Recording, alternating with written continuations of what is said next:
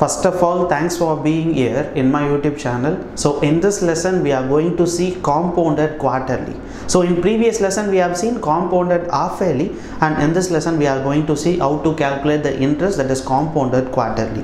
So don't forget to watch my previous lesson, because only if you watch the previous lesson, you can able to understand this concept, or otherwise you can't able to understand how I am solving in a formula method and also by a traditional method. So don't forget to watch my previous lesson, which is compounded half yearly. Watch all the 3 questions and also watch all the 2 methods, that is traditional method and also by a formula method. So friends, these are the steps we have seen in the previous video, that is compounded half yearly. So for the compounded half yearly, we have calculated the interest. Instead of 1 year, we have split the given year in terms of 6 months and 6 months. Why? Because it is compounded half yearly. So we have split the year in terms of half, and we wrote and we found the interest for 6 months and 6 months. And this is the formula for compounded half yearly, not for quarterly, right? So this is the formula that we used for compounded half yearly. Now let me move on to compounded quarterly. Listen carefully. What is the meaning of quarterly? Early will be 12 months. Quarter will be 1 by 4. So 1 by 4 into 12, the resultant will be 3 months. So instead of calculating the interest for 6 months, our target to find the interest for 3 months, which is called as quarterly. So friends, got it? So in the previous video, instead of half yearly, we have calculated the interest for every 6 months. And in this video, instead of quarterly, our target to find interest for every 3 months, that is called as quarterly 1 by 4. Friends, got it? Listen carefully, the same formula, but here R divided by 2, that is half yearly. Now it is quarterly, right? So we need to change this R by 2 as R divided by 4. So friends, got it? And here 2n. In half yearly, we have used power 2n. Because of quarterly, we need to use 4n here. No other changes in the formula. So friends, half yearly, in the formula we wrote like R by 2 power 2n. And now it is quarterly, we need to write R by 4 power 4n. So similarly, we need to substitute the given values, that is principal, rate of interest and number of years, to find the answer for the quarterly. So next method is traditional method. I hope everyone knows how to solve a traditional method. In the previous video, while applying a traditional method, first of all, we divide the rate of interest by 2. Why? Because it is half yearly. Here it is quarterly. So we need to divide the rate of interest by 4. Got it? Second point, split the given year in terms of 6 months. Previously, because of half yearly, we split the year in terms of 6 months. Now it is quarterly. So we need to split the year in terms of 3 months. So got it, friends? Example, I have wrote 1 year, that is time duration is 1 year. In the previous lesson, we have calculated 2 times the interest for the first 6 months and the next 6 months. But in this lesson, because of quarterly, you need to find the interest 4 times. First 3 months, next 3 months, then third 3 months and the fourth. So this is called as quarterly. And so I hope that you have understood the concept clearly. The same logic, only a small changes in a formula and small changes in a traditional method, none other than that. So friends, let me move on to 2 questions on this lesson. We can solve both the questions by a traditional method and also by a formula method. Let me move on to question number 1. So here the question number 1 is, the compound interest on rupees 8,000 for 9 months at 20% per annum, interest being compounded quarterly is. So friends, what are the data they have given as principal, which is 8,000 is given. So principal is equal to rupees 8,000, and the time duration, rate of interest is given, which is 20% per annum, and the time duration, which is 9 months. So these are the data given. So our target to find what is the interest that should be compounded quarterly. So friends, first of all, let me solve this method by using a traditional method, right? If we are going to follow a traditional method, first of all, 2 notes should be done. First is, in the previous lesson, because of half yearly, we have divided the rate of interest by 2. In this lesson, because of quarterly, we are going to divide the rate of interest by 4, where rate of interest now becomes 5%. So finally we have changed the rate of interest in terms of quarterly, which is 5%. Next is time duration. In the previous lesson we have found the interest and we have split the months in terms of 6 months and 6 months we found the interest. So because of quarterly we need to split the given months in terms of 3 months. So 3 months, 3 months, 3 months. So totally it becomes 9 months. So first of all we need to find what is 5% for the first 3 months and add the interest with the principal, and again 5% for the next 3 months, add the interest with the principal, then find the interest for the third month. Got it? So let me move on to the traditional method now. So first 3 months, where 5%, so 5 divided by 100 into, and the principal will be 8,000. So I think we can cancel 2020 here. So this becomes 400. So for the first 3 months we got the compound interest, which is 400. So second 3 months, again 5%, which is 5 divided by 100 into, where the principal is 8,000, previous compound interest is 400. So when you add both the values it becomes 8,400. Now cancel 0 and 0. So 84 into 5 becomes 420, right? So 420. This will be the compound interest for the next 3 months. So last 3 months will be, so third 3 months, again 5 divided by 100 into, so 8,400 plus 420 will be 8,820, as equals to, so I think we can cancel 0 and 0 here. So this becomes 2 times. So when you cancel this, 441. So finally for the last 3 months we got a compound interest, that is 441. So finally we got the compound interest for the first 3 months 400, next 3 months 420, and the last 3 months will be 441. But our target to find what is the compound interest, that is we need to find the total compound interest for the 9 months. So we need to add all the values, right? So this becomes 1261, right? So 1261. So 1261. So 1261 will be the total interest. If they ask what is the total amount, then you know that how to find the total amount, right? If they ask total amount, where total amount denotes principal plus interest. So principal will be 8,000 and the interest will be 1261. So finally 9261 will be the total amount. In this question they are asking only the interest. So finally we can say the answer will be 1261. In case if they ask what is the total amount, then we need to say the answer is 9261. So friends, got it? So the same logic that we applied in the previous lesson, but only one thing is, instead of dividing the rate of interest by 2, we need to divide the rate of interest by 4. Step number 2, instead of calculating the interest for 6 months, we need to calculate the interest for 3 months. Now let me move on to a formula method, right? So formula method, you know the formula, right? Where A is equal to P into 1 plus R by 4 divided by 100 power 4n. So you need to substitute all the given data in this formula, right? So A is equals to principal, where principal is 8,000.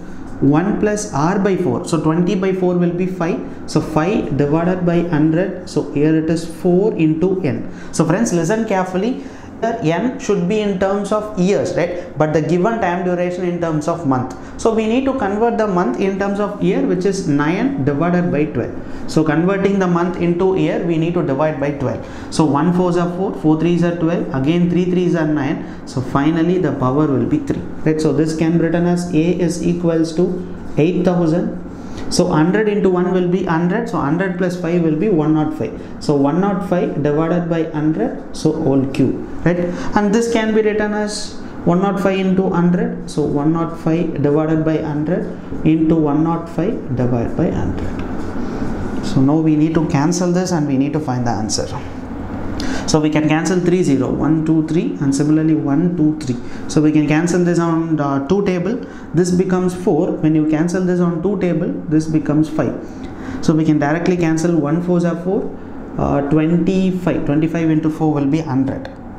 So I think we can cancel this on 5 table. So 1 5s are 5, 21. Again cancel this on 5 table, 5, 21. So 121. So finally we got A is equals to 21 into 21 into 21.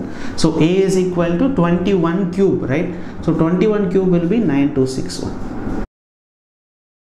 We have already by hearted all the values, which is up to, if you are preparing for a competitive exam, you should definitely prepare up to 25 cube or 30 cube. That will help you to crack a question faster.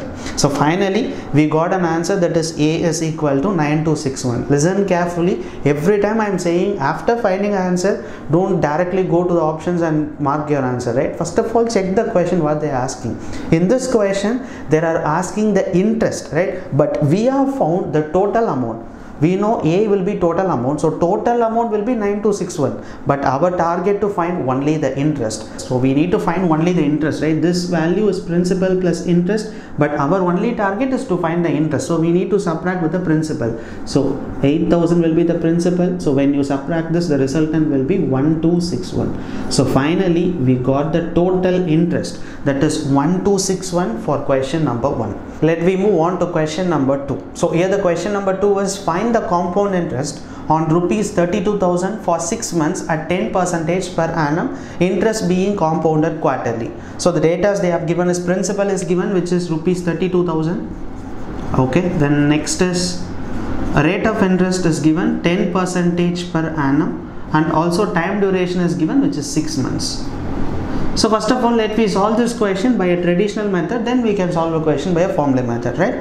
So before solving a question by a traditional method, in the previous lesson, because of half yearly we divide by 2, and here because of quarterly we need to divide this by 4, so the rate of interest become 2.5%. So next is time duration. So in the previous lesson we have found the interest for 6 months because of half yearly, but here because of quarterly we need to split the 6 months in terms of 3 months and 3 months. So friends, got the logic. So first of all, we need to find 2.5% for the first 3 months for the given principal. Then you need to add the interest with the principal. Again find 2.5% for the last 3 months. So let me move on to the traditional method now. So 2.5% can be written as 25 divided by 100 into the principal is 32,000. So friends, 2.5 can be written as 25 by 10, because in order to remove the decimal point, 2.5 can be written as 25 divided by 10. So finally, this can be written as 25 divided by 1000. Friends, got it? So 2.5, in order to remove the decimal point, divided by 10, already denominator is having 100, so 100 into 10 will be 1000. So we can cancel 3 0. Similarly, we can cancel 3 0. So 32 into 25. So 5 2s are 10, remainder will be 1. So 15 4, 19, 19 plus 1, 20, remainder 1, 6. 6 plus 2 will be 800. So finally we got the compound interest for the first 3 months, which is 800, right? For the last 3 months, again 25 divided by 1000 into, so 32,000 plus 800 will be 32,800 is equals to, so we can cancel 2 0, again we can cancel 2 0 here. So let me cancel this on 5 tables. So 5 5s are 25, 5 2s are 10. So when you cancel this on 2 tables, so 1 2s are 2, remainder will be 1, 6 2s are 12, 4. So 164. So 164 into 5. So 5 4s are 20. So remainder will be 2, 30, 32. So which becomes 820. So finally we have calculated the interest for the last 3 months, which is 820. But our target to find what is the total interest, right? So total interest will be 800 plus 820. The resultant will be 1620. That is 1620 will be the total compound interest. So friends, got it? So by using a traditional method, we have solved question number 2, and finally we got the total compound interest, that is 1620. Now let me move on to a formula method, right? You know the formula, right? A is equals to P into 1 plus R by 4 divided by 100 into 4n, and the principal is given, which is 32,000. Okay, then 1 plus R by 4, R by 4, that is 10 by 4 will be 2.5. So this can be written as 25 divided by 1000, and is equals to 4 power n, where n should be in terms of number of years, but here n is given in terms of 6 months. So we need to convert in terms of year, that is 6 divided by 12. So 1 6 are 6, 6 2s are 12, so 2 times. So finally the power becomes 2. So we can cancel this also. 125s are 25, 40 times we can cancel this. So finally 32,000, 1 plus 1 by 40 power 2. So this can be written as 32,000. And 1 plus 1 by 40 will be 40 into 1 will be 40, 40 plus 1 will be 41. So 41 divided by 40 into 41 divided by 40. So finally, I think we can cancel 2 zeros here. 20. So 4 into 4 will be 16, right? So 16 2s are 32, which is 20 times. So finally this can be written as 20 into 41 into 41. So 41 square. Okay, so this can be written as 20 into 41 square. So 1. So 4 into 4 will be 8. 4 4s are 16. So 1681. So this can be written as 0. So 2, 8 2s are 16, remainder will be 1, 6 2s are 12, 1 13, remainder will be 1. So 33,620. Kindly say this will be your final answer. Why? Because look at the question carefully. They are not asking a total amount. They were asking the interest, right? But we have found the total amount. Total amount denotes. So this 33,620 includes principal and also interest. But our target to find only the interest. So you need to subtract the total amount with the principal. So when you subtract 33,620 minus 32,000, resultant will be 1620. So finally we got the total interest, that is 1620. So friends, finally in this lesson we have solved two important questions that is based on compounded quarterly. So both the previous lesson and this lesson, which is most important for all the competitive exams. So don't forget the formula and also don't forget the traditional method. In compounded half yearly we divide the rate of interest by 2 and we found the interest for 6 months. But here in quarterly we divide the rate of interest by 4 and we found the compound interest for every 3 months. So small changes in the formula. In the formula that is compounded half yearly where r by 2 power 2n, but in quarterly it is r by 4 power 4n. So try to practice more and more number of questions by referring any quantitative aptitude books. So thank you so much for watching this video. If you really like it, share this video to your friends, those who are preparing for a competitive exam. So thank you so much for watching this video. Bye.